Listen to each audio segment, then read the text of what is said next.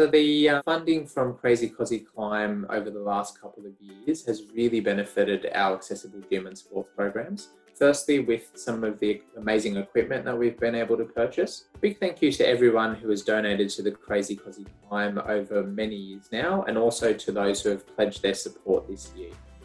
It's been a real privilege to work with the Krazy Kosci team, and having been a participant of the event, it is a truly life-changing experience. Here at CPA, all of the support the event provides and all of the funds raised directly support our health and wellbeing program. That means that we're able to purchase really specialised equipment for our clients in our gym facilities, as well as mobile sports equipment, which we use to deliver to sports camps and in our community settings. A big thank you to everyone involved in the event. It truly does make a difference for us here at CPA, and particularly within our program. Health and wellbeing, it's a big sort of topic, quite broad.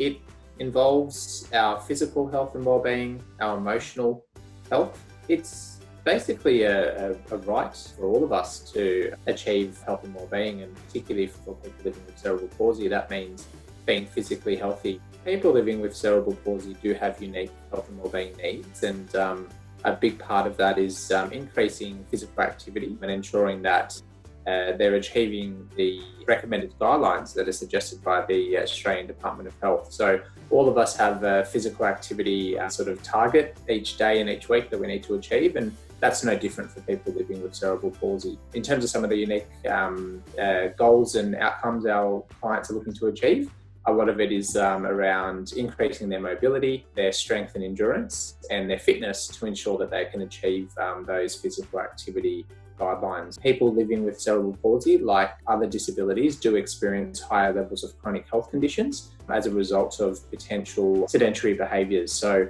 again, we educate, but we also provide services and programs that really aim to keep our clients healthy and achieve increased health and wellbeing. The Accessible Sports program is particularly important because it provides our clients with an opportunity to practice basic sport skills in a supportive environment. And what we try to do from there is build confidence and ensure that all participants feel like they're able to participate without any judgment, practice all of these really unique skills. And then what we try to encourage participants to do is take those skills away into other settings. So whether that be their schools, into the mainstream with local sporting teams, or even just at home with their siblings.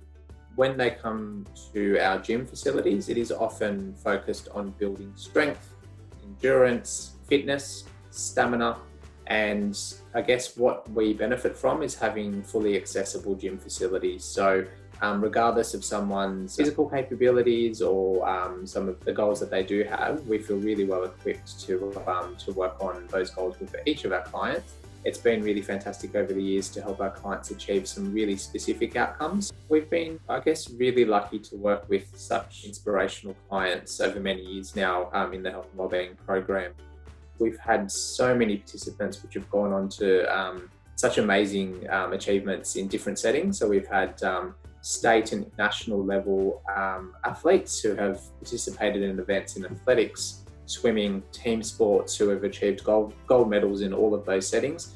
Others who have competed internationally. So we have a couple of our adult clients who are international boccia athletes and have won international medals and even attended the Paralympics in that sport. So it's really, I guess, heartwarming to be able to support all of these clients and to witness them achieve these outcomes every day, really. It adds so much value to our team and the work that we do. A big thank you to everyone involved in the event. It truly does make a difference for us here at CPA, and particularly within our program.